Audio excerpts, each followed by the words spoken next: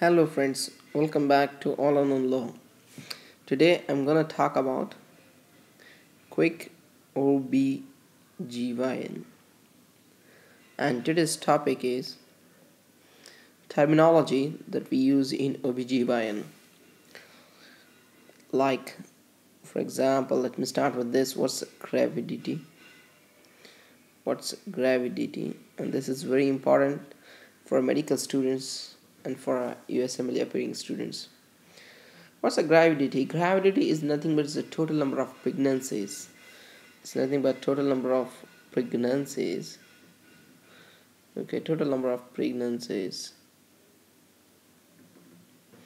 irrespective of the pregnancy duration. Just you need to ask the patient, has she been pregnant? She will say, yeah, twice, but 2 times had been aborted. So the gravidity will be 2. Okay, so just you have to remember what's a gravidity. Gravidity is nothing but total number of pregnancies irrespective of the pregnancy duration. No pregnancy duration, nothing is required. Like we what do you call in abortion, in abortion we use the term in stillbirth. We need to know the number of pregnancy duration. So in gravidity nothing is required. Let's talk about the nulli gravidity. Okay, what's nulli gravida? Nulli gravida is nothing but a woman who is not currently pregnant and has never been pregnant. Means it's like 13 years, 14 years old, 15 years old, or it doesn't matter how old is she. If she has not been pregnant, then it's known as a nulli gravida. Okay, then the primary gravida. The primary gravida, you know very well, this is what you call a primary, is a woman who is pregnant currently at the first time. She is first time pregnant, and this is known as a primary gravida. Okay, now let's talk about the other one, is a multigravida. What's a multigravida? Multigravida is nothing but woman who is pregnant currently for more than first time. Means she has 2-3 children. Okay, and now she is pregnant, is known as a multigravida. Okay, this is really very important. Multigravida. Okay, nulli gravida, primary, multi. Okay, so let's talk about the parity.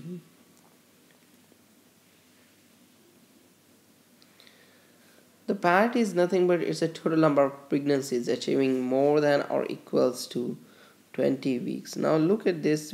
Here we are talking about the duration of gestation, duration of the pregnancy. This here is very important. In a parity is nothing but the total number of pregnancies achieving more than or equals to 20 weeks. For example, if she has what you call more than 22 weeks or 28 weeks and stillbirth, there is a death, this fetal demise. Okay, and then you can say this parity. Okay, parity is present, right? Then here in this parity we have the similar things, is nullipara, then we have primipara. Let me clear the screen. Okay, in parity we have what you call nullipara. Okay, then we have primipara, then we have multipara. Okay, what's a nullipara is nothing but woman who has never carried a pregnancy achieving what you call equals to 20 weeks. So 20 weeks gestation is really very important. Nullipara is nothing but woman who has never carried a pregnancy achieving 20 equals to 20 or more than 20 weeks of gestation. So it's like a nulli gravida, we have woman who is not currently pregnant and has never been pregnant, right? So in nullipara, woman who has never carried a pregnancy achieving more than or equals to 20 weeks of gestation. Okay, in a primipara, the woman who has carried one pregnancy achieving 20 weeks. So just this is really very important. One pregnancy, always remember the primary is a 1. Okay, and achieving more than or equals to 20 weeks.